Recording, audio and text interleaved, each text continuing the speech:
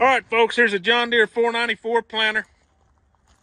Dry fertilizer, but the fertilizer boxes are really not much anymore. They're getting pretty rusted.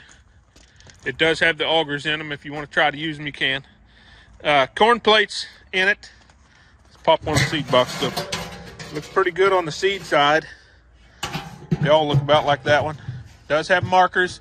This one has been narrowed to 30-inch rows. Started out life as wide row, and now it's a 30-inch narrow row.